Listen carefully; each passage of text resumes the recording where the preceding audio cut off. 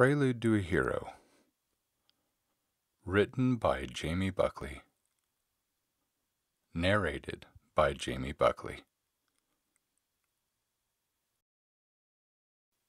Dedication. This series is dedicated to those who think they are anything less than brilliant, amazing, or priceless. You are more than you think you are. The author.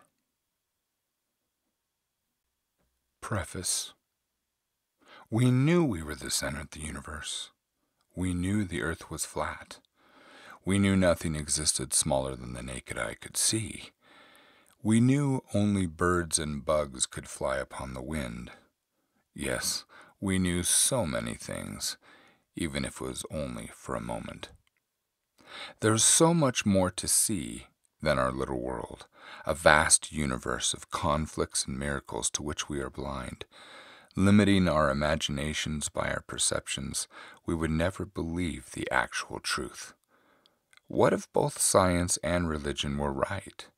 If theology was mathematical perfection, and science was the perfect religion? What if battles between good and evil were real, and so were gods and devils? And what if magic wasn't an invention of fantasy, but a word used to describe principles not yet understood by the average mind? What if I told you we were the unknowing benefactors of sacrifices made by valiant men, women, and children who defied the gaping jaws of hell, while the blood of friends, neighbors, and family stained the ground at their feet?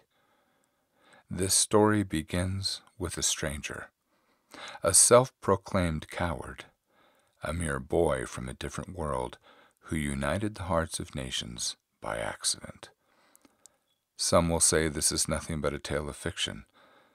Let them think as they will. After all, I can't fix stupid.